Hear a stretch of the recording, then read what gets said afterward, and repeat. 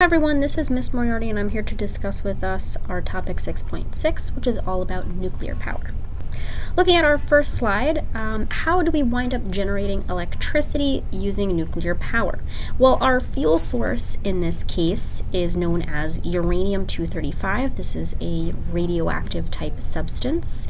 It is non-renewable because it takes millions of years for that uranium fuel to form.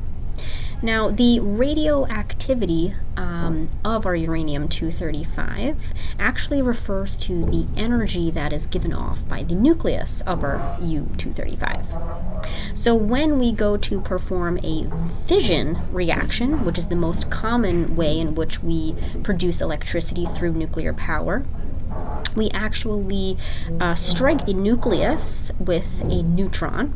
What that winds up doing is it splits it into two or more parts, releasing any additional neutrons and energy in the form of heat. And as you can see in the image on the left, this kind of creates a chain reaction once we go about doing that. And this chain reaction releases tremendous amounts of heat energy that we can then harness to generate electricity. Now, another concept associated with nuclear power that we need to be familiar with is what's known as half-life or radioactive half-life. So this is going to be the amount of time it takes for about 50% of that radioactive substance to decay or break down. So you can kind of see that displayed in this graph here, right? The number of half-lives, right, looking at one half-life leaves us with about 50% of that substance remaining, versus when we go to the then second half-life, we only have about half of that 50, so that would be 25%. And we continue to see that breakdown over time. So here in our notes, I put a little practice problem for us to try and solve. So here in practice problem 1, it says you have 180 grams of a radioactive substance. It has a half-life of 265 years. After 1,325 years, what mass would still remain? So remember, you are using half-life concepts here. So I would take a moment and pause the video and see if you can solve it yourself. Now, if we solved this problem to check our answers, here's a couple of the steps that we should have went through to solve. So here we've got 1,325 years, right? That would be the total number of years that we had. We know that it has a half-life of about 265 years. So if we take that number and divide it by 265, that would give us a total of 5 half-lives. So that's how much this substance has wound up decaying. Now we know we started with 180 grams of that radioactive substance. So if it goes through 5 half-lives, that means I have to half that number 5 times. So after that total number of years there, that means I'd have only about 5.625 grams left of that radioactive substance. Okay, now, looking at how do we go about using our uranium-235 to generate electricity. So some terms we need to be familiar with before we get to the process will be what's known as the fuel rod, control rod, and water pumps. So the fuel rod is going to be a cylindrical tool usually found within the reactor core. This is going to enclose the actual nuclear fuel or uranium-235. Control rods are going to be usually inserted between the fuel rods within the nuclear core, and this is what's going to absorb any excess neutrons and potentially slow down or stop the fission reaction when it releases too much energy. Because when it releases too much energy and we can no longer control the amount of heat that's being produced, that is when we can get a nuclear meltdown. So in nuclear power, having a water pump is really key here. So looking at the electricity generation process, it's really similar to how we go about generating electricity with really all of our fuel types, especially coal. So here in this case, we know that using nuclear fission, right, we bombard the nuclei of our uranium-235 with neutrons, causing it to split. This releases tremendous amounts of heat, which then heats up water, turning into steam. Steam turns a turbine. That turbine powers a generator, and in this case, we produce electricity. So here's it outlined in the picture along with our notes. So here would be our reactor a reactor core here, or containment structure. Here's our control rods. Usually this is where we would find our fuel rods as well. Here is where the uranium-235 will be. Remember, when we bombard it, it splits, produces high amounts of energy. That's what's going to then create steam here. That steam line is going to turn a then turbine. That turbine and generator then produces our electricity. So what are the advantages and disadvantages of using nuclear power? Well, in nuclear power, although we are using a non-renewable resource, it does not produce any air pollutants. So things like particulate matter, sulfur oxides, nitrogen oxides, carbon dioxide, greenhouse gases, none of those are particularly generated in our process of using uranium-235.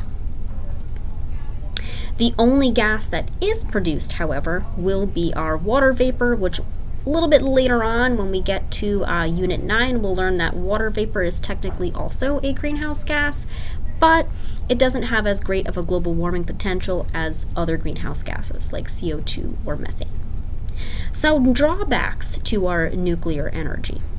What do we wind up doing now with the radioactive substance? So what do we do with these spent fuel rods? It can take millions and millions of dollars to store them, since it can take hundreds, thousands of years for those substances to wind up becoming no longer radioactive or decaying. Mine tailings, right? In order to obtain uranium-235, it does involve mining operations. We know tailings are overburdened, right? The leftover rock or toxic materials left over can contaminate water or soil. Using nuclear power generates tremendous water use, so we could see a depletion of local water sources, as well as thermal pollution. So any of the hot water that's produced from the nuclear power plant can be released back into any local surface waters, and this water is really hot. So this actually goes back to ecological tolerance. So here organisms may experience a physiological change and stress on their physiological systems when they go into thermal shock, since it's going to decrease the amount of oxygen and potentially suffocate the organisms in that local waterway. Now another large disadvantage, unfortunately, to nuclear power, and a part of the reason why it tends to get a bad rep, is some of the nuclear meltdowns or disasters that has happened in the past since its creation. The three that you definitely need to be familiar with for the AP exam is 3 Mile Island, which actually took place in Pennsylvania in the US, Fukushima, Japan, as well as Chernobyl in Ukraine. Now, what happened at 3 Mile Island wasn't necessarily a large disaster like our Fukushima or Chernobyl. However, it was the greatest nuclear disaster in US history. We saw a partial meltdown due to a testing error. There was some radiation that was released, but no deaths or residual cancer has been found. Versus in Fukushima, Japan, it was actually due to an earthquake and tsunami that triggered the cooling pump failure that led to the meltdown or explosion of the reactor core in the nuclear power plant, releasing radiation to tremendous areas around Fukushima, Japan.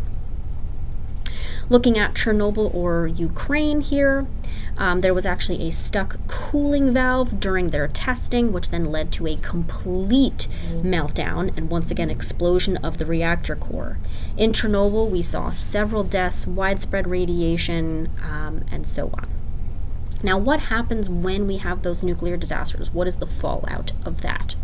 Some of environmental consequences could be genetic mutations of organisms nearby, maybe even cancer impacting the populations of people nearby, as well as animals and plants.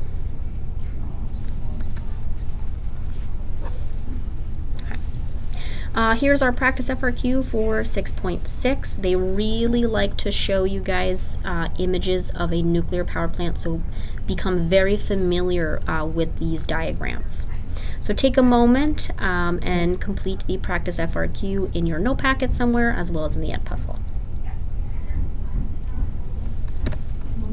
All right, taking a look at our answer. So our question was, using the figure above, describe in detail our process of generating energy from our nuclear power. So we know that uranium-235 is going to be the fuel that we will use. We know it is split in a process known as fission. This process produces large amounts of heat. That heat is then used to boil water to make steam. That steam turns a turbine. That turbine winds up generating electricity. All right, everyone, that's it for our video on 6.6. Please leave a question at the end.